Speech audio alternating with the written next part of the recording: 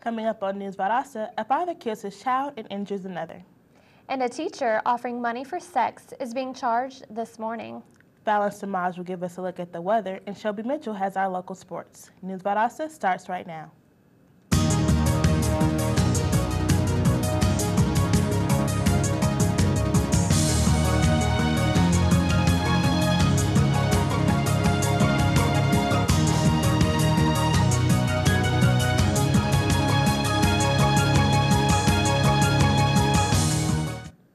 Welcome to this Thursday edition of News Valdosta. I'm Courtney Chickas. And I'm Monique Alexander. A man who fled from law officers say is under investigation following a car crash that killed 2 people yesterday. A Nashville suspect is in custody after a high-speed chase that ended with 3 people injured and 2 dead. Tim Rutland was taken to an area hospital and is being treated for injuries following the accident. Officers say Rutland was on the run from law enforcement when he crashed into a vehicle that contained 3 people. That collision with the black SUV killed 2 people and injured another. No charges have been filed, but an investigation into the deaths is continuing. 3 Douglas County residents have been arrested in the connection with an armed robbery and home invasion that occurred on Baker Farm Road. Christopher Channing Coleman, Zachary Drew, and Zora Leanne McGlashan were taken into custody by officials from Coffee County and Tift County, where the suspects were staying. Coleman and Watson were charged with burglary, kidnapping, and armed robbery, and both were denied bond. Anyone with information about the robbery is asked to call the Coffee County Tips line. The little town of Willacoochee continues to mourn the loss of 2 Nashville residents that were killed in a Tuesday car crash near Highway 82. Matt Horn and his sister Kelly Prescott were killed in the accident. Funeral arrangements are still pending. Testimony has started for former Westover High School teacher Restago Holmes, accused of offering money for sex with teenage girls. He has been charged with 3 counts of pandering for persons under the age of 18 and 1 count of enticing a child for indecent purposes. The jury was selected last night and the testimony will begin next Wednesday. If Holmes is convicted, he could face 10 years in prison for each account. A Cairo man allegedly responsible for the death of a 3-month-old child has been arrested and charged with murder. The GBI, Cairo Police, and Grady Sheriff's Office arrested Marcus Smiley on Wednesday. Smiley was charged with malice murder, aggravated battery, and cruelty to children to his 3-month-old daughter, Mia Williams, and 7-year-old. The trial will begin next week. Students are honoring a South Georgia firefighter killed in a motorcycle crash 2 months ago. The Lee County Beta Club is raising money for Dan Hardin's favorite charity. Students from Lee County West Middle School are selling wristbands to remember Dan Hardin. Printed on the bands are the words, "In memory of Dan Hardin, give Burns the boot." You can learn more about the Georgia Firefighters Burn Foundation by visiting their website. Coming up, one Albany college is trying to implement new ways of retaining students. And one high school might be the reason why some homeless people are staying warm this winter. Stay with us. Get your ass out. You're not sitting here. Yes, I am. Move. Give it to him hard. No. Every day, kids witness bullying. Why you stabbing me with it? No. They want to help, Ow. but don't know how. Oh, you got... Teach your kids how to be more than a bystander. Visit stopbullying.gov.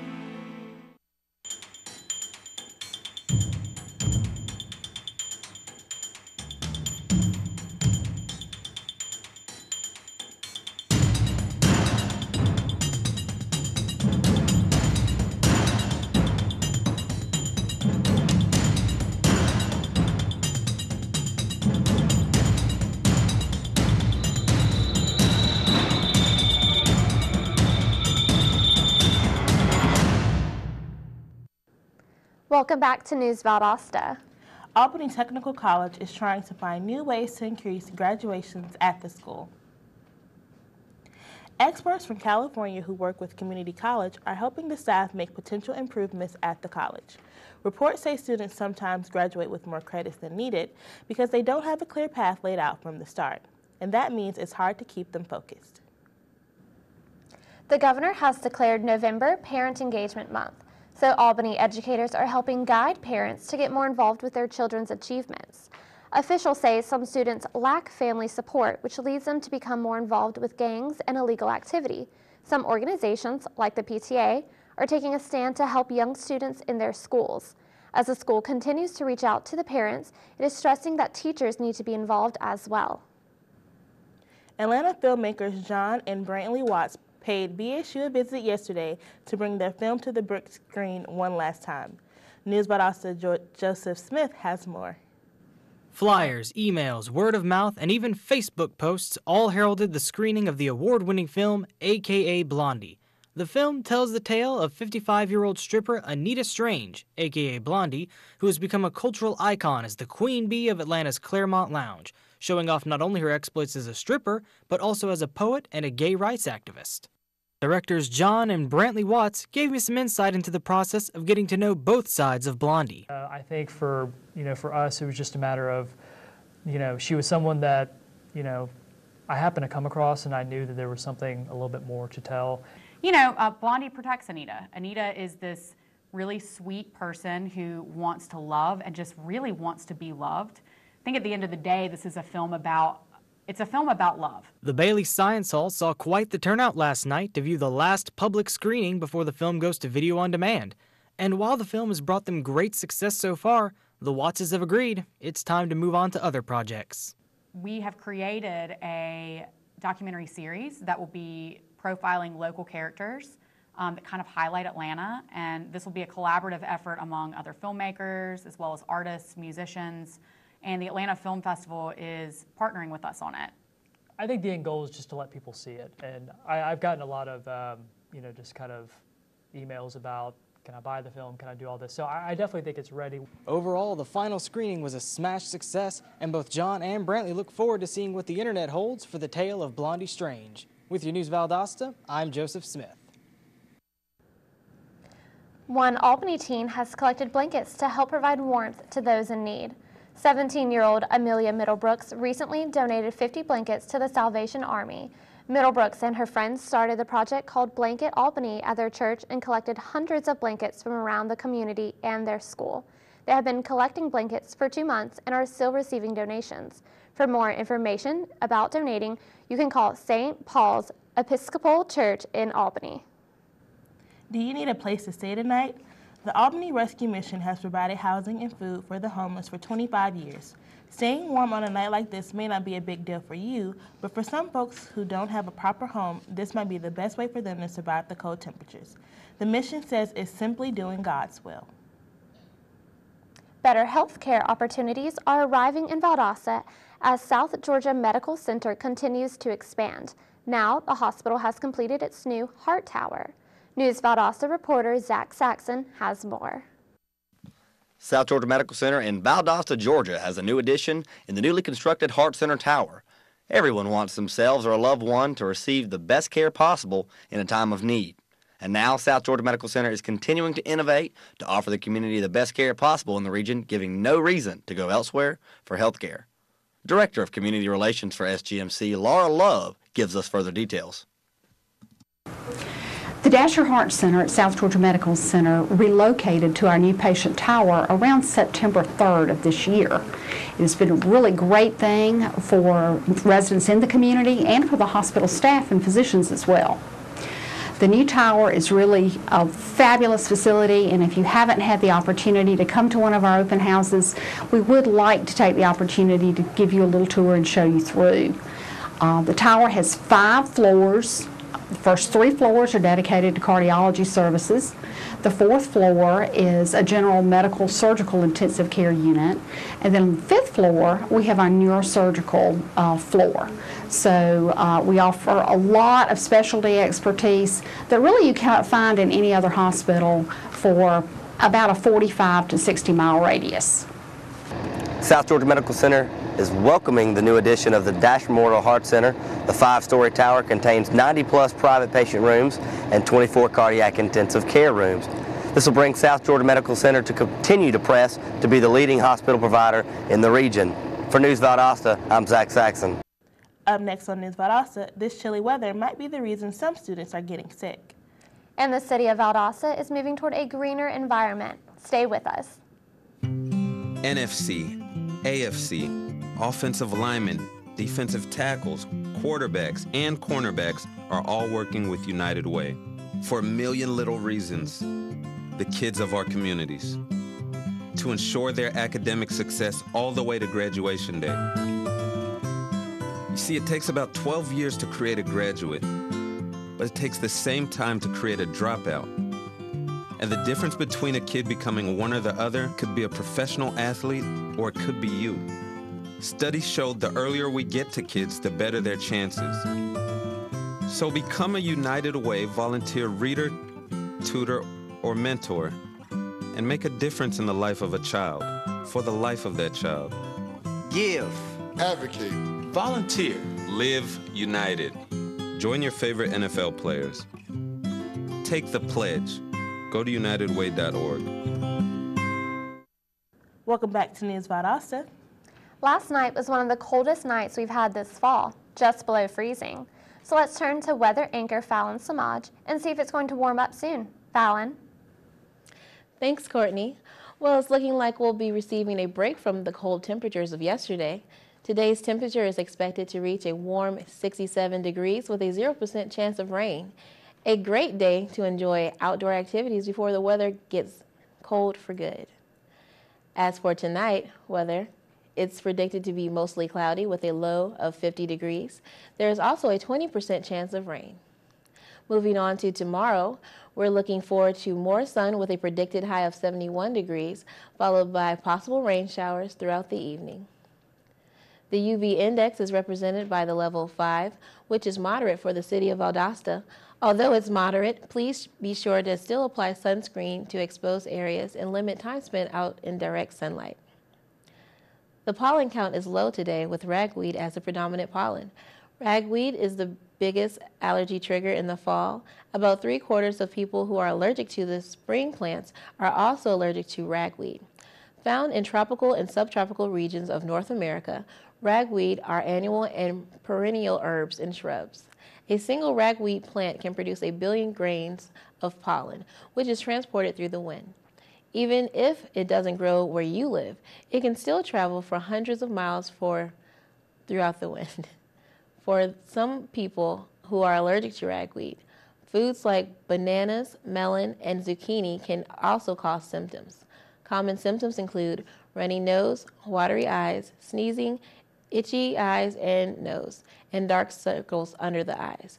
To find out if you're allergic to ragweed, you can visit your local doctor and ask for a skin test or give a blood sample. Also, to treat your ragweed allergies, consult your doctor about prescription nasal spray, antihistamines, decongestants, antihistamine eye drops, and allergy shots.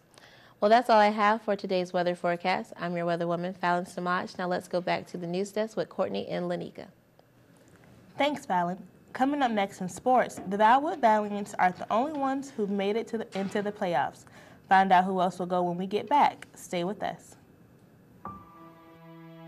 In 1977, in Johannesburg, South Africa, an 8-year-old boy picked up the game of golf from his father. By the age of 9, he was already outplaying him. The odds of this gentle lad winning the Junior World Golf Championships at the age of 14, 1 in 16 million. The odds of that same boy then making it to the US and European Pro Golf Tours, 1 in 7 million. The odds of the Big Easy winning the Open Championship once and the US Open Championship twice, 1 in 780 million. The odds of this professional golfer having a child diagnosed with autism, 1 in 110. Ernie Els encourages you to learn the signs of autism at autismspeaks.org. Early diagnosis can make a lifetime of difference. Welcome back. Football playoffs continue for local teams tomorrow night. Our sports anchor Shelby has more. Shelby? Thanks, Lanika. After defeating the Knights of Community Christian 46-7 last Friday night, the Valwood Valiants will take on the Gators of Gatewood High School in their second round of state playoffs. With a current record of 24 wins, the undefeated Valiants are one step closer to becoming back-to-back state champions for the GISA Class 3A. The Valiants are not the only ones who've made it into the playoffs. The Valdosta Wildcats hope to redeem themselves from last week's 4th region loss against the Coffee County Trojans as they travel to Fairborn to take on Langston Hughes Panthers in their first round of playoffs. Kickoff for tomorrow night's game is set for 7:30 p.m. The Brooks County Trojans will also play their first playoff game tomorrow night against the Screven County Gamecocks. The Trojans currently have a record with 9 wins and 1 loss. After last week's win against Berrien County, the Trojans have become a favorite heading into the Region 1 2A Division playoffs. For all you basketball fans out there, the season begins this weekend for one of our local teams. The Valdosta Wildcats will host a scrimmage game against the Brooks County Trojans Saturday at 6 p.m. The Wildcats have been hard at work and look forward to their first match of the season. The Lowndes Vikings will host their first basketball game on Monday as they take on Thomas County Central. The game is set to begin at 7:30. Well, that's all I have for our sports today. Back to you at the news desk. Thanks, Shelby. When we come back, we'll tell you how one local music group is making a difference to the community.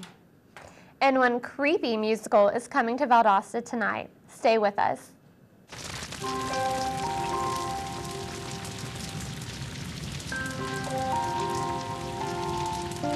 A single ember that escapes from a wildfire can travel more than a mile. That single ember can ignite and destroy your home or even your community. You can't control where that ember will land, only what happens when it does. Get Fire Adapted now at fireadapted.org.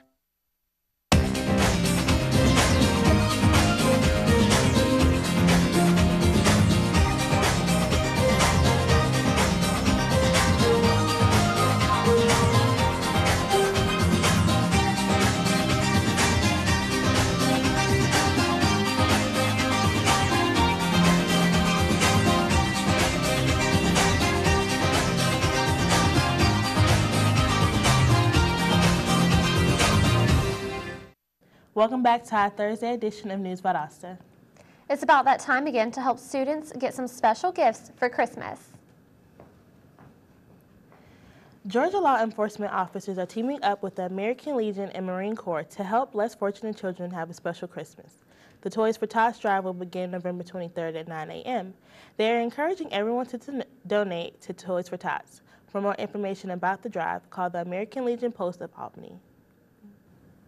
They're creepy, they're spooky, and they're coming to town. The Addams family will be in Valdosta tonight to creep up the town and show you a good time. News Valdosta reporter Alan Morgan has more. I'm here at the Annette Howe Turner Center of the Arts in Valdosta, Georgia.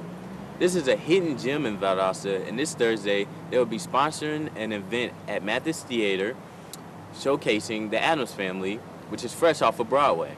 This will be a fun experience for the whole family to enjoy. We spoke to Miss Oliver to give us a little more information about the Addams Family experience. We came to the Annette Howe Turner Center of the Arts, which houses 6 galleries, multiple constant and non-constant exhibits, and classes, to speak with Miss Executive Director, Miss Oliver, about something that's pretty spooky and altogether ooky. That's right, the Addams Family. And it's coming to Mathis Auditorium this Thursday. We went to talk to her for a little bit more information. The Addams Family is going to be quite an experience. It might be a little bit spooky. It's going to be very musical. It's going to be a ton of fun. Here's a chance to see right here in Valdosta, Georgia, a Broadway musical that's now on national tour, performed by professionals. It just came off of Broadway, won many awards while it ran on Broadway, and we're going to get to see it right here in Valdosta. We're kind of pinching ourselves that we were able to get a show this size, this soon after its Broadway run, to come to Valdosta. If you're interested in seeing the crazy Addams Family live, it's only here. For one night only. It starts at 7:30 p.m. on Thursday, November 14th at Mathis City Auditorium, right here in Valdosta. So come on out this Thursday to Mathis Auditorium to experience the Addams Family. they'll turn the lights off for you. This is Alan Morgan, News Valdosta. Valdosta natives are bringing worldwide attention to the city, and they are doing this with a little thing called music. Reporter Robin Carter shows us how. Music World Order, better known as MWO, is a music group and company that was founded by Denicio Grant, Calvin Rogers, Craig Wooten, and manager Everett Chapman. The group was founded in Valdosta in 2011, and since then they have performed in New York, Virginia, and Florida. And they've even made their way to Europe. I got a chance to recently sit down with the music group to see how being in Valdosta has given them inspiration. I've got the privilege to just run into other people that's been around music just as long as I have. And it's about, us sharing each other's dreams. And that's what Music World Order is about. Music World Order is about showing people that dreams do come true. When inspiration is involved between friends, dreams do come true. MWO says one of their biggest accomplishments to date has been the front page feature of member Craig Wooten. They say it's the beginning of their quest to bring worldwide attention to the city of Valdosta. Everything that we do out of state, which we've done out of state stuff already, is to out of the country. It's basically just to build a brand outside of Valdosta and bring it back, of course, to the home team. And they have no plans of stopping now. Music World Order plans to move to Virginia next year, where they will continue to hone their talents and also perform in bigger venues. If you want to see a performance right away, you're in luck. Tonight at 6 p.m., Craig Wooten will be in the VSU Cypher on VSU's campus. Also, if you want to know any more performance dates, you can also get in touch with them at facebook.com/Music World Order. Well, that's our show today. I'm Lanika Alexander. And I'm Courtney Chickas. Thanks for watching. See you next time.